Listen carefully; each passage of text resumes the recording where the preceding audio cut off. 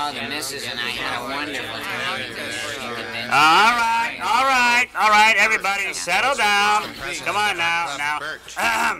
Welcome to the weekly meeting of the National Association of W Lovers. We are gathered here today to pay tribute to that great letter, W, and the wondrous sound it makes.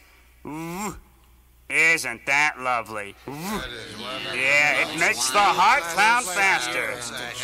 All right, now, if you'll all turn to page 4 in the manual, we will sing the club song. All right, turn to page 4. That's it. All right, now, everybody ready? Here we go. I'll begin. You can join in later. Here we go. Ah, what is the letter we love? What sound are we extra fond of? It's not any trouble, you know it's a W when you hear woo, woo, woo, woo.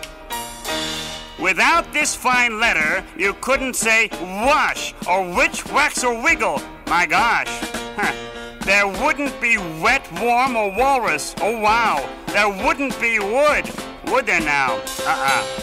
Without this great w sound, well, wink would be ink, and weak would be eek. Don't you see?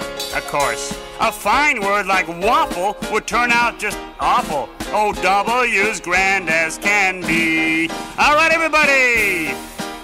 So what is the letter we love? The sound that we're extra fond of.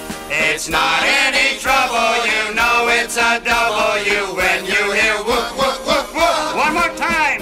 When you hear whoop, whoop, whoop, whoop. Oh, wow, that was wonderful.